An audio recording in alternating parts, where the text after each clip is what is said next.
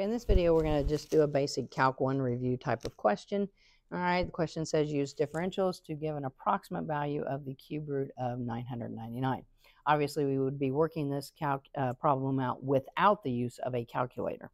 All right, so basically, we're going to take a look at that linear approximation formula.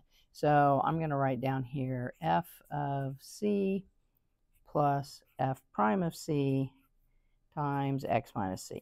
Okay, so there's our linear approximation formula. What we're going to do is we're going to pick a couple values for x and c. Okay, we're going to pick our 999 to be our value for x because that's the number that's given in the problem. Now I want to pick a value of c, which is a cube root, a perfect cube root, one that I can do, and is really, really close to 999. The closer the better. So the cube root of 1000 is a cube root that we can do, perfect cube root. So we're going to let c be 1000. Okay, now I just basically have to go through and then figure out each of these pieces and parts, put them together, add them up, and I will have my approximation. So I need to be able to do f of c. Well, if my function is the cube root there, so then f of c would be f of 1000, which is the cube root of 1000, and then that's going to just give me a 10. So that's going to be the value that we're going to replace for f of c there. Okay, now I need to find the derivative of the function and then plug c into it. So my function is the cube root of, say, x. So f of x is going to be the cube root of x. My function is that cube root.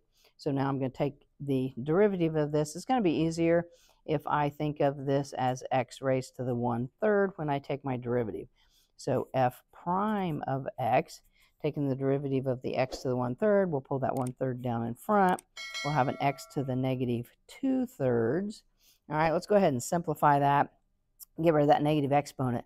We'll have a 1/3 times the cube root of an x squared. Just kind of simplifying that down into a form that we're going to be able to use. Because now my next step is I need to be able to find f prime of c. So f prime of 1000. I want to be able to put that into this and make it easy math here.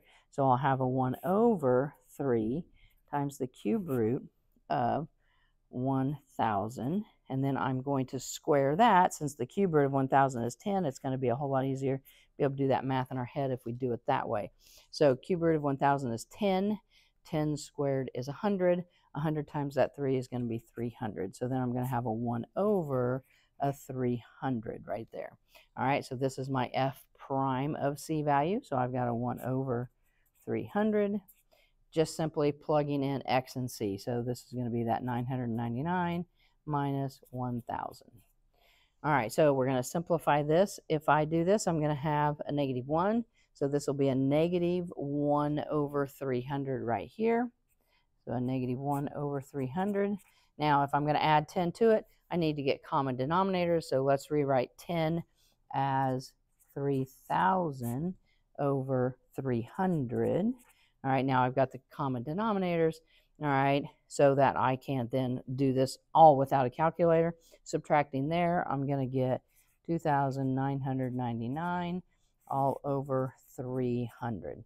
Okay, so there is an approximation for the cube root of 999 done without a calculator and using differentials, or basically that linear approximation formula.